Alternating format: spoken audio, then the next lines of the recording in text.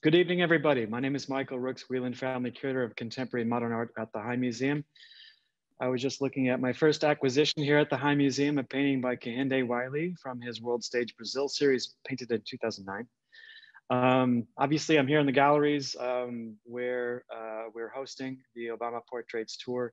In fact, it's open still. We are keeping our galleries open until 7 p.m. every evening so that people have extra time to see the exhibition after work.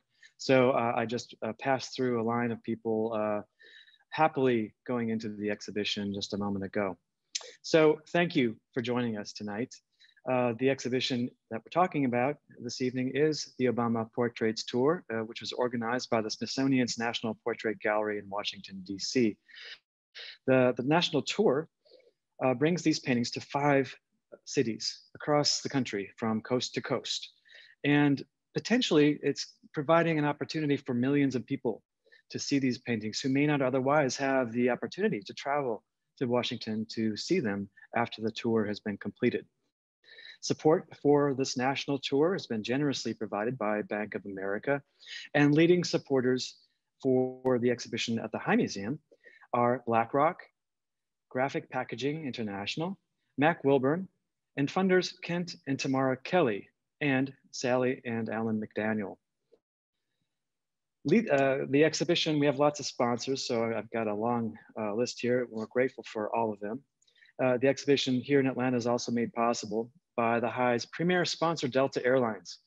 Our premier sponsors, ACT Foundation, Sarah and Jim Kennedy, Louise Sams and Jerome Griot, the estate of Dr. Joan H. Weens, Wish Foundation, and Harry Norman Realtors, and our benefactors, supporters, Robin and Hilton Howell. Thank you all. Of course, a big thanks to our ambassador and contributing supporters. And finally, a heartfelt thanks to you. That is you, our viewers at home who are members of the High Museum. We can't do what we do without you. We do what we do for you, in fact. So if you're not a member of the museum, please go to high.org at the end of the program and join or renew if you need to renew your membership. We want you to be part of our family here. So we're privileged this evening to be joined by guests from the National Portrait Gallery, the curators of the Obama Portraits Tour, Doctors Dorothy Moss and Taína Caragol. I'll begin with Dorothy. Dorothy Moss is curator of painting and sculpture at the National Portrait Gallery. She directed the last 3 iterations of the Outwin Bookkeeper Portrait Competition, most notably perhaps the 2016 edition, which was won by Amy Sherald. Her current exhibition, Hung Lu, Portraits of a Promised Land, is on view at the National Portrait Gallery through May 30th. And Moss's forthcoming exhibitions this year include One Life, Maya Lin, and Kinship. I believe there's a subtitle to Kinship, but Dorothy, you can help me with that later. But you're curating both of those exhibitions this year with Leslie Ureña, Taína Caragol, and Robin Aselson. And now, well, rather, let me continue. In 2015, Dorothy Moss initiated the Portrait Gallery's first performance series, which is called Identify. It's an ongoing series, which has already commissioned 10 performances by globally recognized artists. And she's also the co-author, of course, of the exhibition catalog for the exhibition, the Obama Portraits Tour, published by Princeton University Press. Of course, the other co-author of that publication is our other guest, Taína Caragol. Taína Caragol is curator of painting and sculpture, as well as Latinx art and history at the National Portrait Gallery.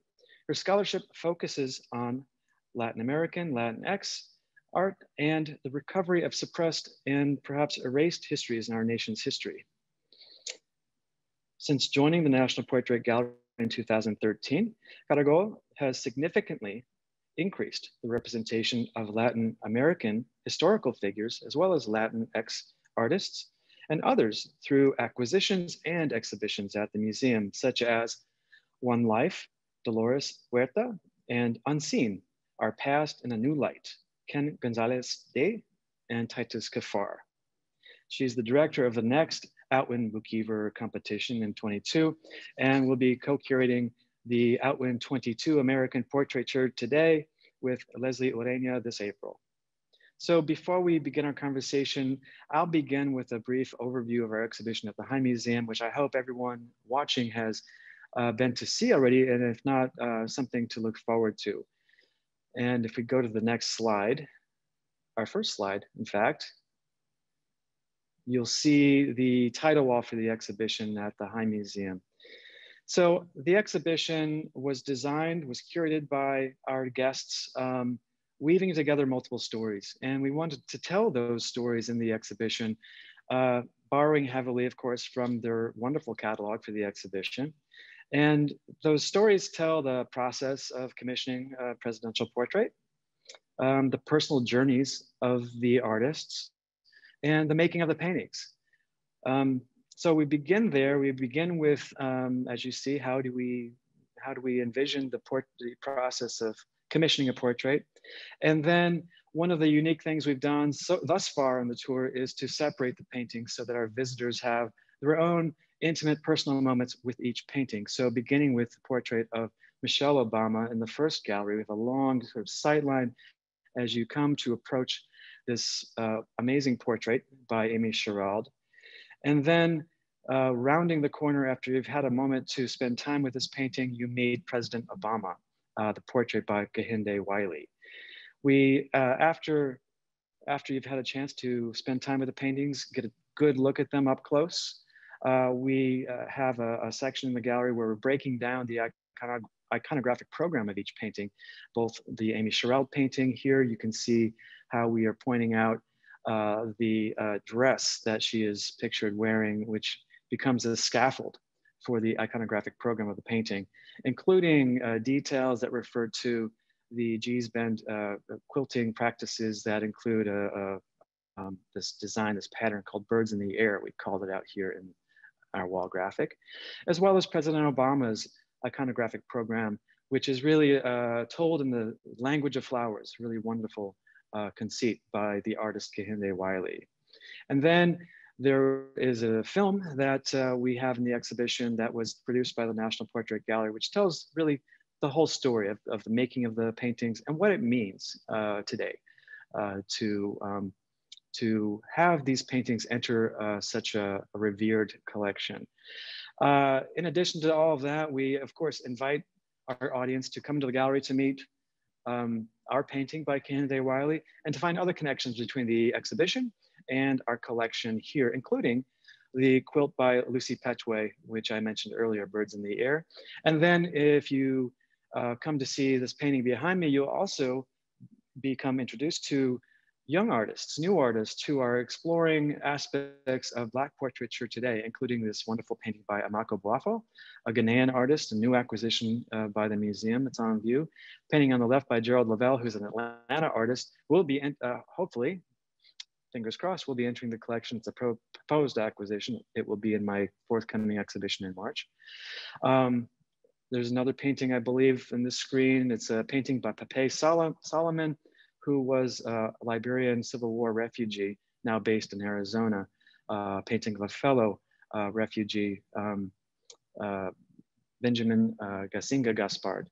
So that's what you'll experience here at the museum. And we're hoping that the exhibition will invite you to explore the collections and to see connections not only with the exhibition and the portraits of the Obamas, but also to think about how portraiture looks today and what it means today. So with that, welcome again, Dorothy and Taína. It's such a pleasure to have you here tonight, and we're grateful for your time with us this evening. Perhaps I'll begin first with a question for Taína, and that is about the process. You were intimately, directly involved with the commissioning of the portrait of President Obama. Could you walk us through that process? How does it happen? And maybe also what I find interesting about the process in terms of at least the portrait by Kehinde Wiley is that the president was intimately involved in the process. Correct. It's first of all wonderful to be here with you, Michael, and with the wonderful audience of the High Museum. And yes, it was my great privilege, together with Dorothy Moss, to be the curators who shepherded these two commissions, along with Brandon Brain Fortune, our emerita curator. This is a process that is really a collaboration between the National Portrait Gallery and the White House. The portrait of the commissioned portrait of a president comes at the end of their term. And so the whole process for these particular two portraits happened towards the end of President Obama's term. It took approximately 2 years. It started with a serious session of thinking about some ideal candidates for these portraits. And we put together portfolios of possible candidates, and they were artists of different generations, artists who painted in different styles, artists who approached portraiture in different ways, quite a variety of them, but artists who we thought would undertake this task with appreciation, would be honored by it, and would create wonderful artworks, right? And so once we compiled these portfolios, we sent them to the White House curator, who discussed them with the Obamas, and they studied them very carefully. They eventually chose several artists to interview.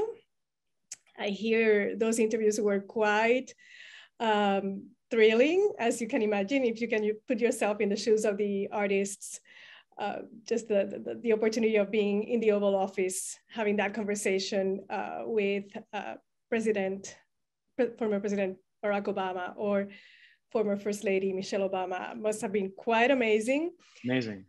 And eventually, they came to choose these artists. And so that's really when the curator enters the picture in a different capacity, which is more serving as an institutional link between the artist and the sitter, and making sure that the artist is at ease, and also the sitter, that they're having a good conversation, that they are understanding each other, and in order to create this upcoming image. And it was a radical break, the decision to commission these two artists, a radical break with tradition, not only tradition, but also just aesthetics. Did you anticipate, was it surprising to you both, or did you anticipate something exciting given the Obama's interest and involvement with contemporary art during their terms in the White House? I think we expected something daring and bold. The Obamas were a couple who supported contemporary art, who surrounded themselves by modern and contemporary art, who had a very clear notion of what art can say beyond the illustrative. That art can convey many different messages. And so we had quite a range of artists for them to choose. And they chose some fantastic ones, really. It's surprising because it goes against the grain of traditional state portraiture, but at the same time, it's not that surprising for a couple who was so forward-thinking in their taste and love of art. Absolutely. Dorothy, did you have something to add to that?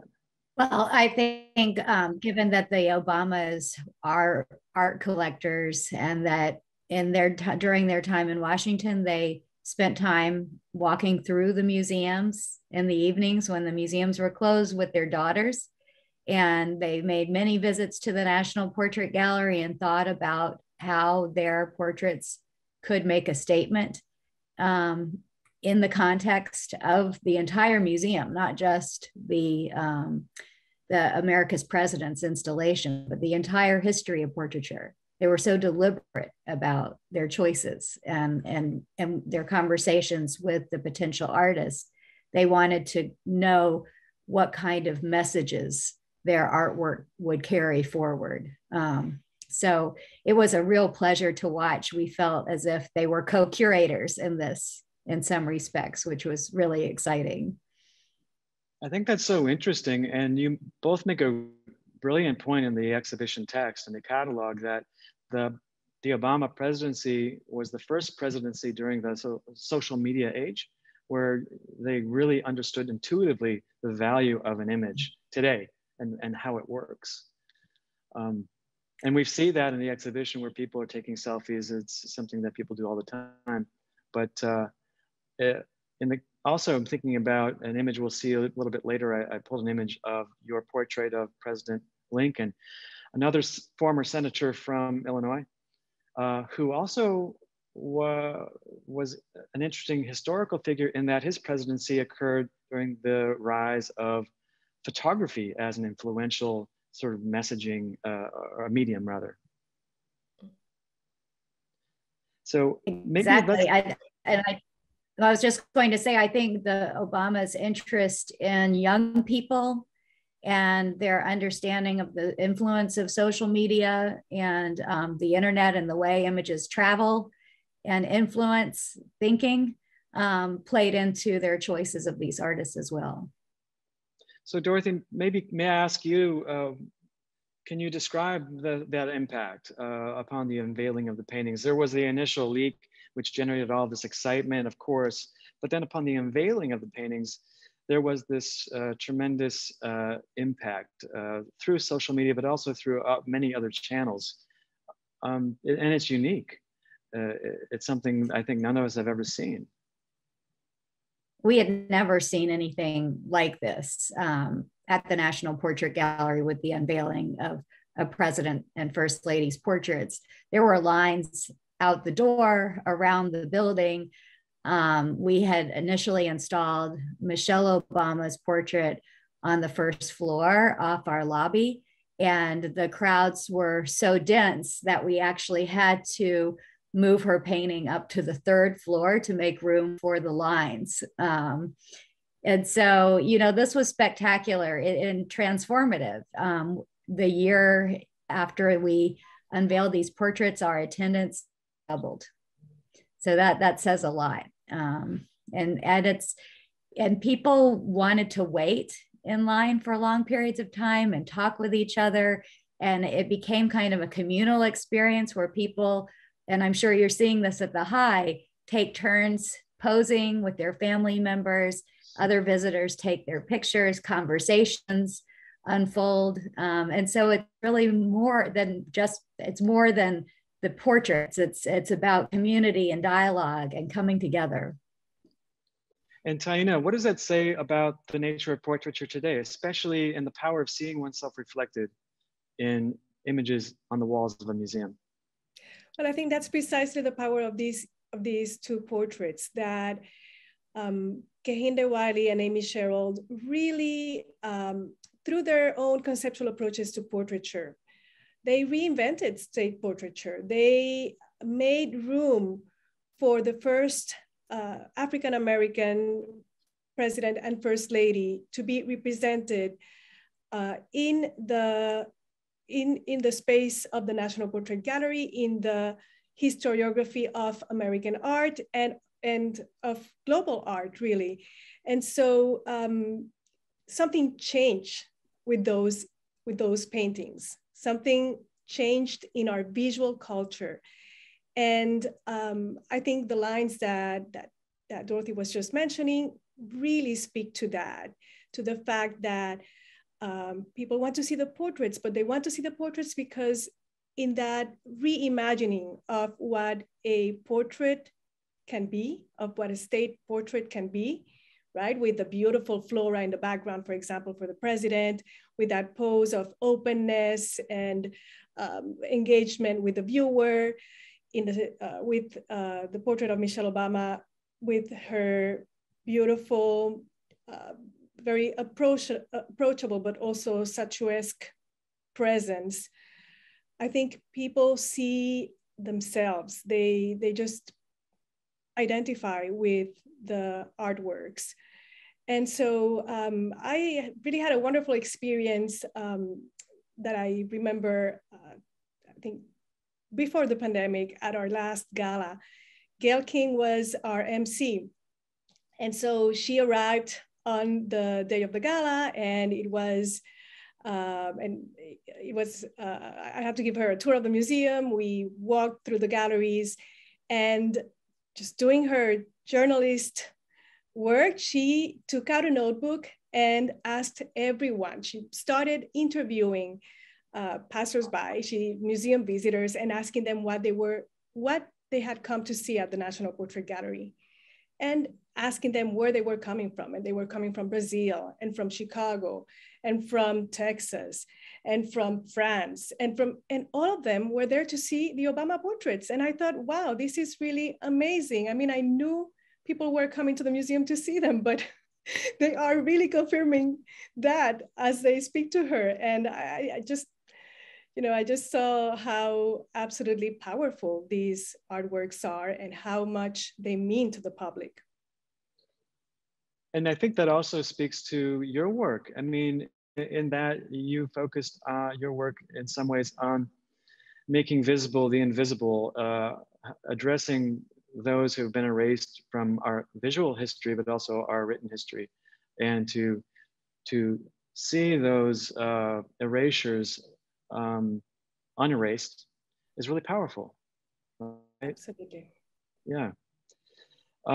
The next slide, if we can move to the next slide. So maybe this is a good segue, because when we're thinking about the tremendous impact that these portraits have had in terms of your attendance and just the popularity of the idea of portraiture, something that wasn't so popular, I imagine, that long ago. It's really popular today. This is an image from the National Portrait Gallery of your Lansdowne portrait of President Washington. So you can see there's a very traditional installation of this famous painting. And then of course, the next slide is the painting of President Obama in your galleries. These are paintings that kind of speak to that change, this incredible change that you both experienced and witnessed over the course of a decade, really, at the museum through your work, which we'll talk about a little bit later. One of the things that I think is interesting to our audience is the fact that there are two collections of presidential portraits. One is at the White House and it's private, and the other is at your museum and is public. So can you tell us, this is a direct question for both of you, what the difference is between the two collections and maybe a little bit of the history of those collections? You know, one thing that I think people are surprised to learn often is that the National Portrait Gallery has only been commissioning portraits of the presidents since very recently, with President George H.W. Bush's portrait. So what you're seeing prior to that portrait, and you do see that portrait just slightly behind President Obama's portrait to the left, and that's by Ronald Sher. What you see before that are portraits that we have acquired over time from a variety of sources. And really the real break and the traditional portraits is Elaine de Kooning's portrait of John F. Kennedy, which is absolutely vibrant. It's verges on abstraction. And both Kehinde Wiley and Amy Sherald were very drawn to that portrait when they were thinking about what they would do for us. But this tradition at the National Portrait Gallery is a fairly new one. And that portrait of President Kennedy in your collection is vastly different from the portrait of President Kennedy in the White House collection, right? Yes. Correct. So yes. I'm sorry. Taína, no, I was just saying the portrait by Elaine de Kooning in our collection was painted for the Truman Library. And it became part of our collection, I think, in the 1990s. And yes, as Dorothy was saying, it's really a wonderful precedent for the portrait of President Obama. And so the portraits in the White House are by different artists than the portraits in the National Portrait Gallery's collection. And the National Portrait Gallery has only even more recently started commissioning First Ladies' portraits with Hillary Clinton's portrait. The White House collection has a much more extensive collection of First Ladies' portraits, which we actually showed in an installation of First Ladies' portraits just before the pandemic shut us down. So we did have an exhibition that has a wonderful catalog of the First Ladies' portraits, but the National Portrait Gallery does not have a full set of First Ladies' portraits. Interesting. And so is that something that as curators of collection, you're looking to kind of fill those holes, fill those gaps somehow, or is that not possible? I think we're working on it. Yeah, we are always looking to fill gaps, and it's something that takes a lot of time, especially with this kind of historic portraiture. But yes, right. If you have a portrait of a first lady in your collection at home, let us know. I'll scour our collection here. You mentioned historical modes of portraiture, which is the majority of your collection. And yeah, if we can go back to the other slide of President Lincoln, the image on the left is the portrait in your collection, which was, I presume, made after the painting on the right, which is in the White House collection. But in terms of typologies, both Kehinde Wiley and Amy Sherald are drawing from different typologies in art history, inspired by your collection, but also in other images throughout art history. From, in this case, the image of contemplation or philosophical reflection in the image of a seated thinker. I think of Rodin's thinker, for example, or in the next slide, the image of the maternal figure of the Madonna, become society portrait on the other hand. So I was thinking about these kinds of typologies that the two artists are drawing from for their portraits of the Obamas. And it seemed to me that they've kind of switched roles. They've borrowed from each other's playbooks in a way, because Kehinde Wiley typically paints paintings that represent power or ideas about power, subverting traditional ideas about power. Whereas Amy Sherald has described her work in terms of the symbolic, rather than portraits, they're symbolic images. In this case, Amy Sherald has painted an image of a different kind of power, this powerful figure that I associate with images of the Renaissance Madonnas with this triangular composition. And Kehinde Wiley has painted a symbol, something that's more symbolic in a way. Would you agree, or do you think I'm talking out of my ears? Let's move to the next slide. No, I definitely agree. I think there is, I hadn't thought about the artists borrowing from each other, but there's a very interesting sort of counterbalance in these images. And for sure, in the sense of Kehinde Wiley, it is a picture, this is a painting that breaks with his normal modus operandi, if you will. And that was something that was very interesting in the sittings that the president had with him. I observed how they had a conversation about what kind of painting this would be. And they were both in sync in that this had to be a painting different from what we usually associate with the work of Kehinde Wiley, which, as you just said, very often borrows from portraiture of aristocrats and bestows the symbols of power onto everyday people of color that he casts, he street casts, right? He finds on the street and invites to participate in the act of creating that portrait. In the case of this portrait, President Obama said, well, I already have the power that the presidency has given me. That kind of symbolic power is already associated with me. So this needs to be a different kind of image. And it was very funny that, you know, at the unveiling, he said, well, you know, I don't need a horse, I don't need a sword. This needs to be a different kind of image. And Kehinde was incredibly successful at achieving that. Yeah, and then Amy Sherald's case, she had never done a commissioned portrait of a famous person. So she was under she felt a lot of pressure because she usually finds her models on the street. The portrait that really brought her to our attention was the one that won the Outwin Buchiver portrait competition in 2016, which was titled Miss Everything, Unsuppressed Deliverance.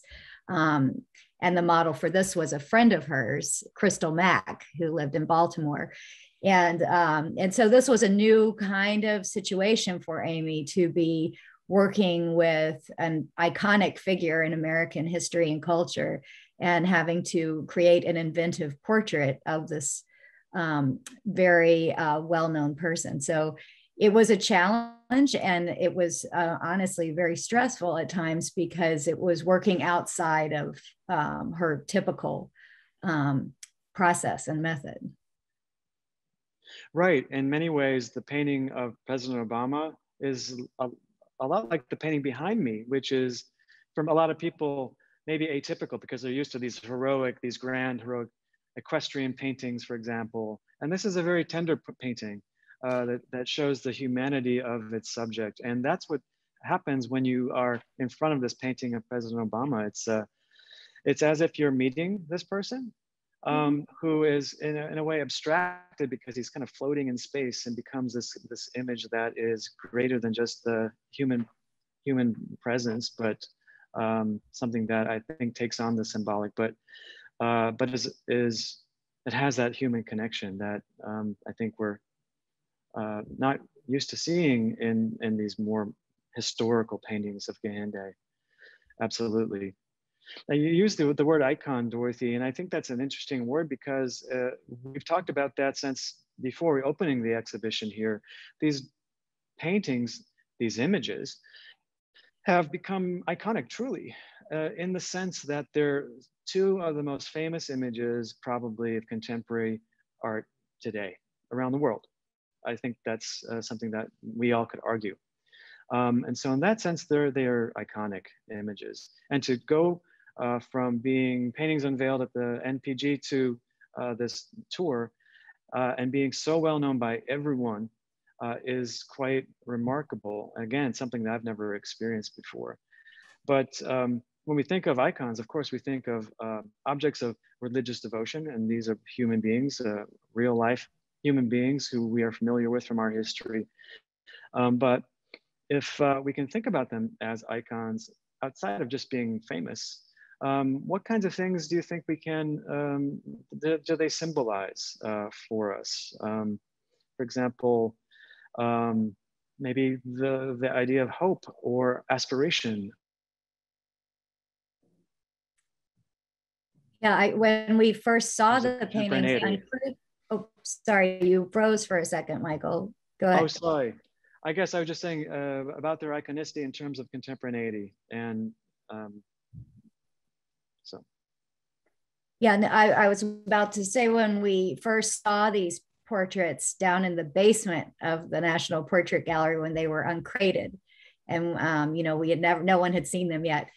It was breathtaking because we saw the way they were breaking from tradition, and the you know, in the background of the Kehinde Wiley painting with the flora and the leaves and his approachable pose, and he's very earthly, grounded, and then she's ethereal with this celestial background, and you have to look up at her with this triangular composition, and we immediately thought of a contemporary Madonna.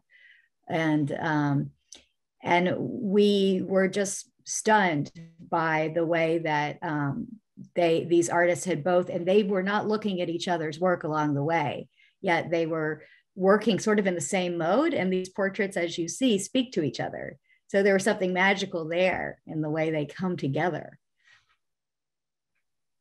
Did they even know that the other was working on the paintings? they did, because there was a leak in the press of who the artists were. So they did know, but they were not, sharing each other's images. And so it was, a surprise to them as well as to us and to the Obamas to see them together, and the way the compositions, they actually face each other. They really complement each other in wonderful ways. I just love the kind of horror vacui of President Obama's portrait, right? How full it is with that flora, and the sparseness, the quietness of Michelle Obama's. And the botanical patterns, and also the geometric ones. There's a beautiful conversation going on between them. Yeah, absolutely. Even in the installation where at the High Museum, where you're experiencing each of them separately, that power is kind of collective when you go from Michelle Obama's to the president's portrait. And we've had, thinking again just about icons, we have had people who have these paintings and brought them to tears. Is that something that, I mean, this, you think of like pilgrimages to see, like iconic images around the world where that happens. And that says to me that there's something that these paintings mean that is beyond art, beyond painting, a painted portrait, but perhaps connected to the idea that, as I mentioned earlier, aspiration, that the American presidency is always for young people in this country, and the sort of apex of aspiration, that, if you study hard enough someday, you too can be the president, right? So in a way that's so palpable in these paintings, and I think it moves people. Definitely. And I think the fact that they are so different from tradition precisely provides that point of access, that possibility for imagining yourself, for thinking, oh, this is, these paintings embody a different kind of power, and it's the power that we all have as citizens too, and as people who can have an impact in our own society. I do think that both Obamas tapped into these artists' interest in future generations. And I'll never forget Amy Sherald when she won the Outwin Buchever portrait competition in 2016. She was talking about her winning portrait with a group of young students. And they came up to her afterwards. It was a group of African-American students who were around 4th grade, and said, why? And one young girl said, "Why did you paint this portrait?" And Amy leaned down and said, "I painted it for you so that when you come to a museum, you'll see someone who looks like you on the wall." And that message, I am sure, is one that Michelle Obama wanted to carry forward, and saw that Amy could deliver that. So it's, these are really for the future. And the way that young people react to them says it all. Absolutely.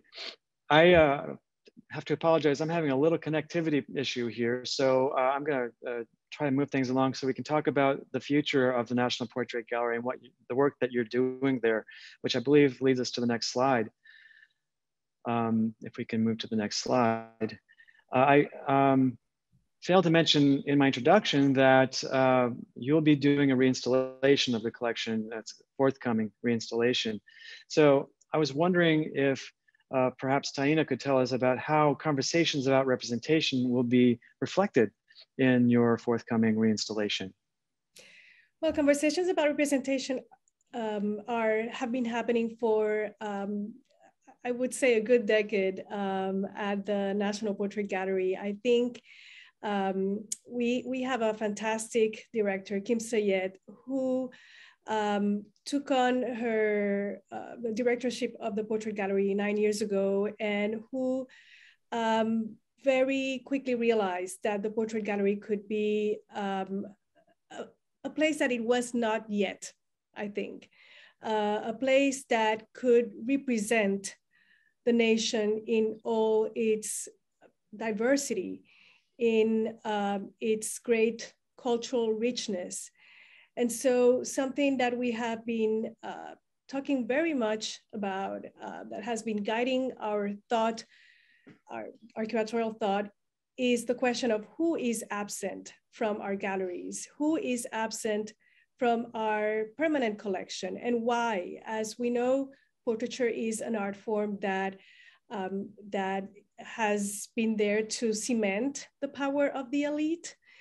And so that means that many people who did not have that kind of power were not represented in portraiture. We really have to wait until the 20th century and to look very deeply into certain, traditions of documentation, to find portraits of people who have contributed to the nation, but who have traditionally been not part of the historical narrative, of the what we call the master historical narrative, right? Yeah. And so this is, for example, a photograph of Jaime Escalante. I don't know if you've seen the wonderful film Stand and Deliver with Edward James Olmos, about this transformative math teacher originally from Bolivia, who taught in the high school system of Los Angeles and who insisted in teaching calculus to his students who were from a mainly Mexican-American high school, and the school system had given up on them.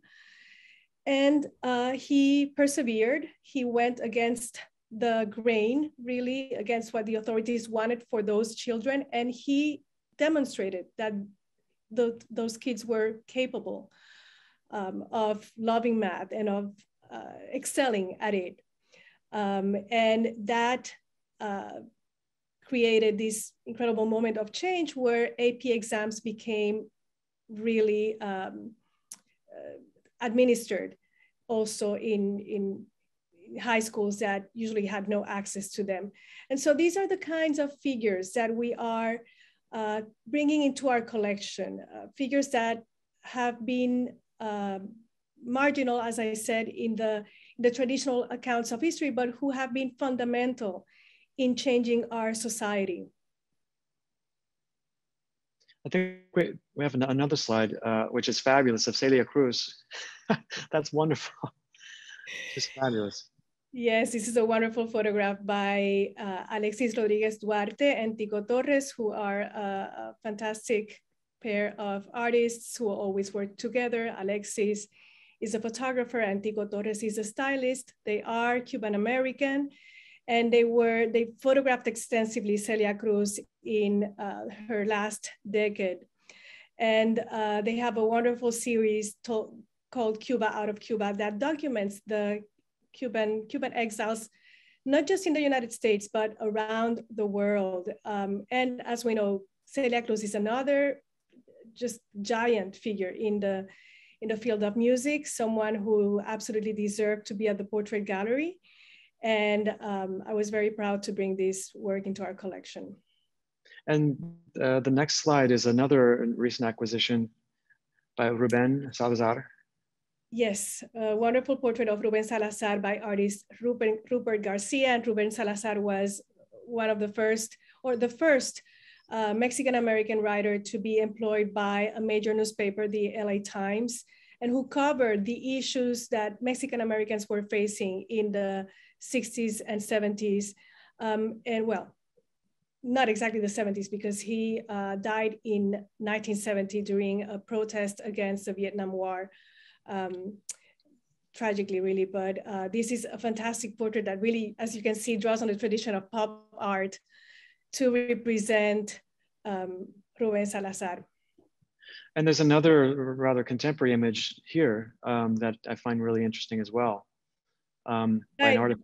Yeah, sorry. Yeah, these two portraits are fantastic. They're by Freddy Rodriguez, a Dominican artist who lives in New York. And they are of Dominican Major League Baseball players, Big Papi and Alex Rodriguez. And again, another couple of portraits that are very much inspired by pop art, by the tradition of silhouette portraiture as well. And you can see in these series of images that you've shown, Michael, how flexible the notion of portraiture is at the National Portrait Gallery. And the Obama portraits tie into that beautifully by bringing in just perhaps in the most unexpected realm, which is that of state portraiture, which one would expect to be always realist, right, always serious, right, a different kind of representation. Right. And that's so interesting how you're changing you both have changed the genre in the past decade and through your work at the gallery.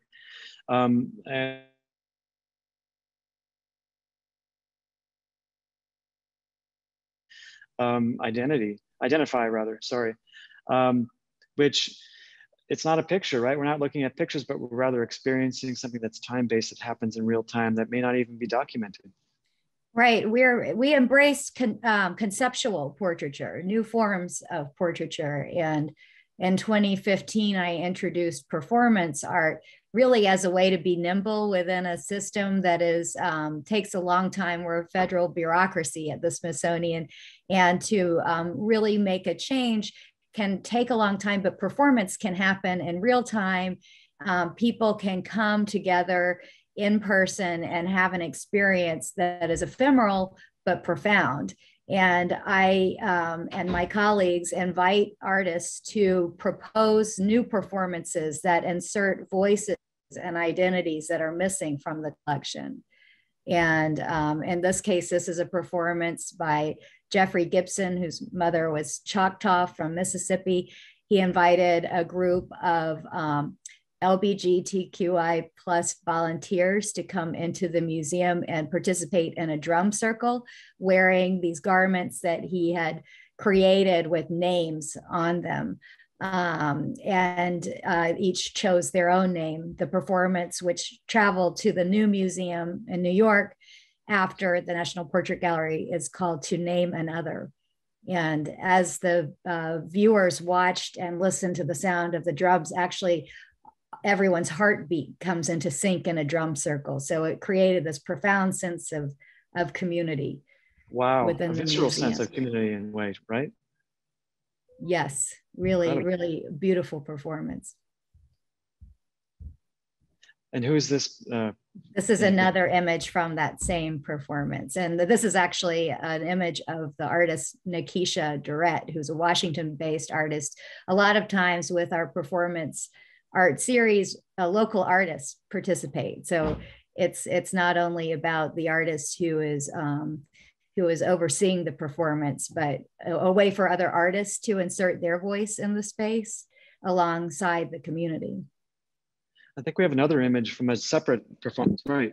Yes, this is a performance called Pieta by Wanda Raimondi Ortiz, who's based in Florida. She proposed this performance as she reflected on her fears about being the mother of a brown-skinned son. She invited the Howard University Gospel Choir to participate in the performance. And one by one, she held members of the audience in her arms. And as the choir sang and filled the space with sound, the visitor being held would sort of sink into her body. And it was this cathartic experience, really not only for the visitors, but who were being held, but for everybody, all of the viewers. This is the last performance that happened in the space where Michelle Obama's portrait was installed. And so when I saw the triangular composition that reminded me of a contemporary Madonna, I immediately connected the portrait by Amy Sherald to this performance, which was really kind of a beautiful moment. These series this performance art series has been a way for us to expand definitions of portraiture. And our next performance piece will be by Marin Hassinger. Oh, wow. It's called Birthright. And that will be curated by our time-based media curator, Charlotte Ickes. Fantastic. How long was this performance? What was the duration? It was about an hour. And we actually had worried that it would be hard to get people from the audience to feel vulnerable enough to go up and be held, but there was a line of people waiting by the end of the performance because they wanted so much to be part of it. I think it looks like an amazing performance. And I respond to that feeling, that desire to express one's emotions or express one's vulnerability. In a way, it's like an emotional aesthetic kind of experience that is quite beautiful. And I think that's what you've been able to do with the both of you, two of you, with this exhibition, is to create an exhibition that provides that kind of emotional aesthetic experience with these two portraits. Certainly, from our visitors who've come to the museum, those who are, everyone's joyful. Everyone's celebratory. People are in tears with tears of thanks, pride.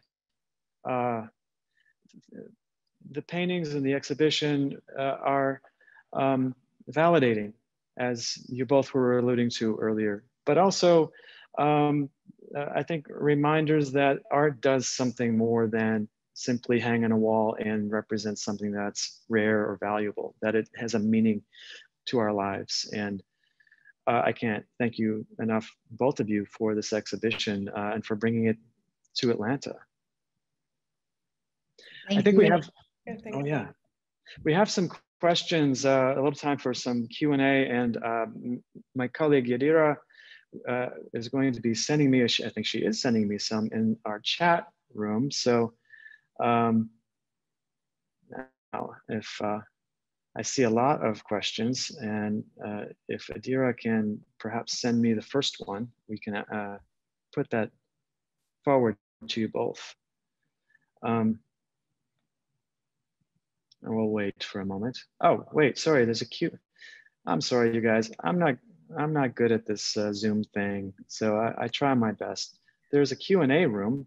So let me see here. Here's a painting. Yes, the recording will be, tonight's program is recorded.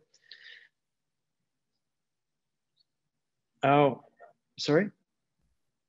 Here's a question from an audience member. Since the arrangements for who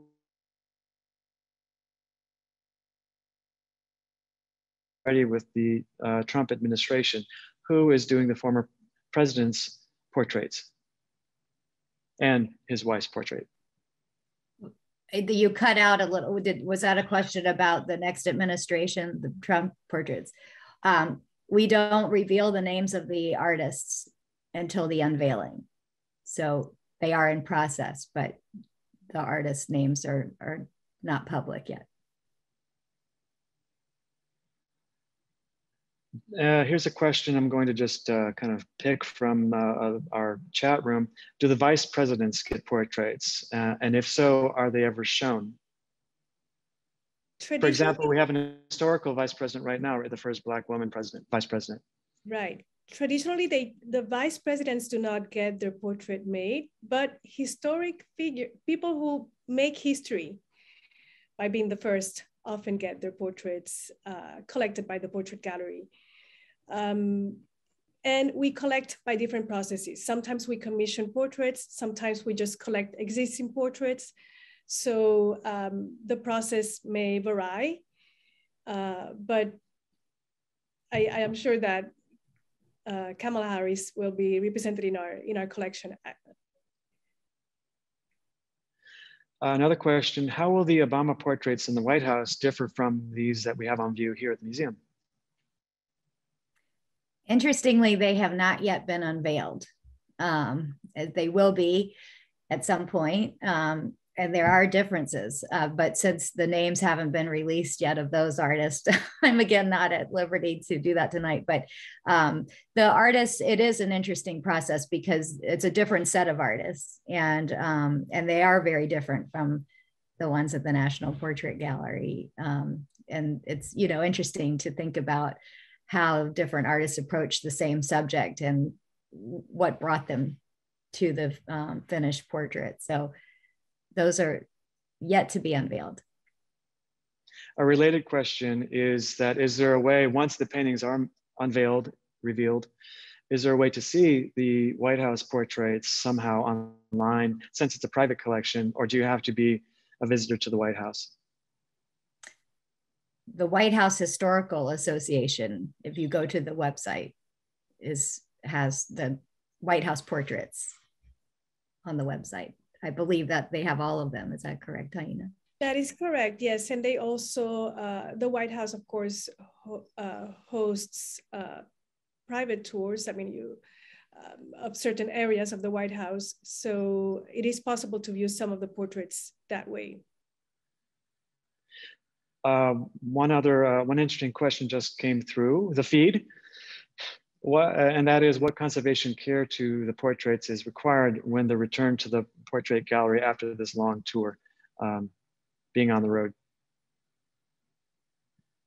That is an excellent question. And we work very closely with our head of conservation, Lou Molnar, who at each step of the way, as the portraits travel from one venue to the next, is in conversation with the registrars of each museum, just making sure that the portraits have traveled safely, that they have arrived in good condition, and once they come back, she will spend time with them, make sure they are in excellent condition, and they will go back on our walls. I think as a protective measure, something that we can say is that they are also covered. They're glazed. They're covered by glass, and so that also protects them while they're traveling. Right. One more question, actually two, because I've seen this pop up during our conversation. So someone's very interested to know the name of the film you mentioned, Taína, in reference to the photograph you showed. And I'm forgetting it in my... It's Stand on the Liver. Stand on the Liver. Yes, it's a fantastic movie from, I think, 1990. Very powerful, with Edward James Olmos playing Jaime Escalante. And a final question is from a viewer is, on average, what's the time frame of an unveiling, or is there a process related to the unveiling of the portraits? Is that typically something really public, or is it always something very private? It's a private. Yeah, go ahead. No, sorry, I didn't want to. It's a private unveiling event. However, for the first time, this was broadcast with the Obama portraits live on CNN. So it became a more public event than it had been in the past. And I imagine that would continue, but it's also speaks to the power and interest in portraiture now that it would be broadcast live. And, you know, immediately there was all sorts of Twitter and other newscasts, and then articles came out. So it was sort of a snowball effect from that unveiling that, you know, portraiture was back out in the news media. So it feels like the right thing for it is to be a public event, you know. Now, I remember that unveiling. I remember getting a text image from the gallerist for Kehinde. They sent me an image similar to the one that we saw at the beginning of the program. And it just was palpable, the excitement. Of course, so appropriate given the Obamas were the first presidents, Mr. Obama was the first president during the social media age, that we would start getting these texts and images during the unveiling, but really an exciting moment. Again, it's been a real honor for you both to join us this evening. I'm so grateful for your time and for your expertise and your knowledge and for this exhibition. Thank you. For everyone watching, you should go to hi.org and get your tickets for the exhibition. And better yet, join the museum and get your tickets so you can become a member of our family and see amazing exhibitions like this exhibition, the Obama Portraits Tour, once in a lifetime. You've got to come see it while it's on view. So with that, I want to thank you all again for joining us. Dorothy Moss, Taína Caragol, thank you so much. I look forward to staying in touch.